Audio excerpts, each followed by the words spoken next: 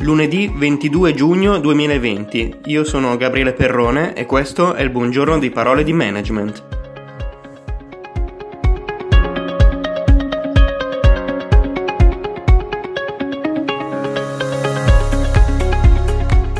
Dobbiamo reinventare l'Italia. Con queste parole il premier Giuseppe Conte ha chiuso gli stati generali dell'economia a Villa Pamphili a Roma.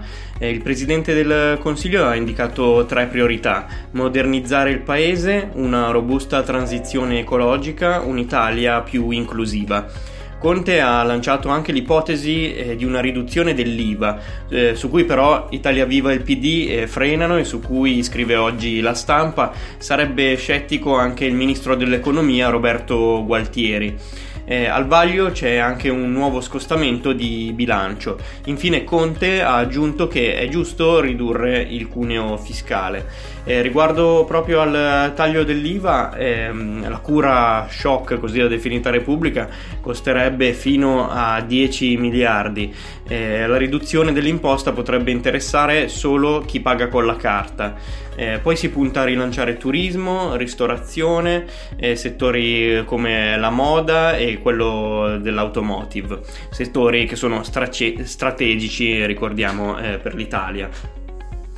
Nel frattempo, sul fronte del lavoro, la ministra del lavoro Nunzia Catalfo ha annunciato che il governo lavora a un bonus da 600 euro per gli stagionali. Secondo il presidente dell'INPS Pasquale Tridico, gli italiani che aspettano la cassa integrazione sono ancora 25.000 però. Lo Svimez intanto ha lanciato l'allarme sulle immatricolazioni universitarie. Per la crisi ce ne sono state 10.000 in meno.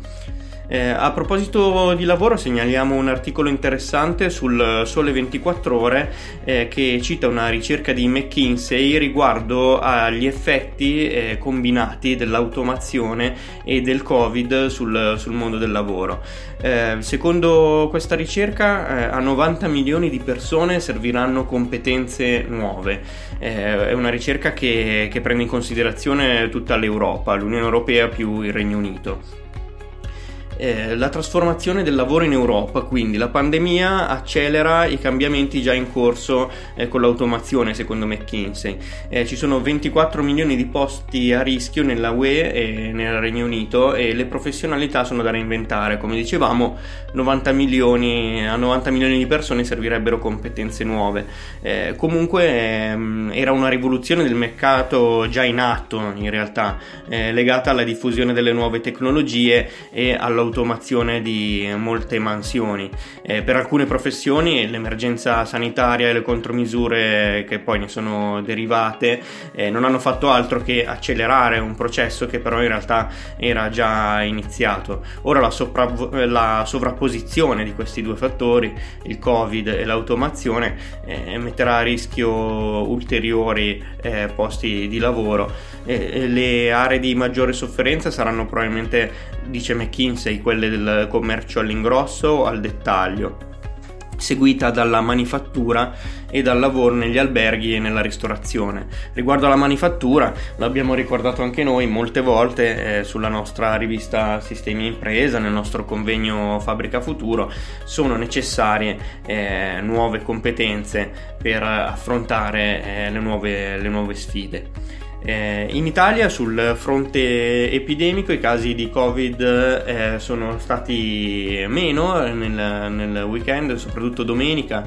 Ci sono stati 224 nuovi contagi e 24 vittime, tornando ai livelli di febbraio, quindi prima del lockdown. In Lombardia, intanto, regione ancora con i dati più alti, ci sono stati 128 nuovi positivi, mentre 7 regioni sono state ad aumento 0. Nel mondo si avvicinano ai 9 milioni i casi, mentre le vittime sono 500.000 circa. Preoccupano gli Stati Uniti, con un rimbalzo dei contagi in 20 stati, e il Brasile, che in 24 ore ha avuto un incremento di oltre 1.000 decessi. In Europa nel frattempo comunque non bisogna abbassare la guardia. Per esempio in Germania ci sono state 1300 infezioni in un mattatoio nel Nord Reno-Westfalia che fanno temere una nuova zona rossa.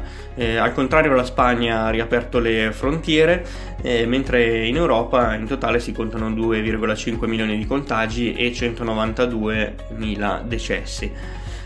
Sul fronte economico, invece, mercoledì il Fondo Monetario Internazionale pubblicherà le previsioni per il 2020 e intanto la Banca Centrale Europea inizia la settimana con il discorso del vicepresidente Luis de Guindos al Finance Summit di Francoforte, per poi proseguire anche mercoledì e giovedì con il Consiglio Direttivo Generale. La banca cinese, invece, la Bank of China, ha lasciato invariati tassi di interesse al 3,85 nel mese di giugno e al 4,65 quelli quinquennali, come la maggior parte degli analisti aveva previsto.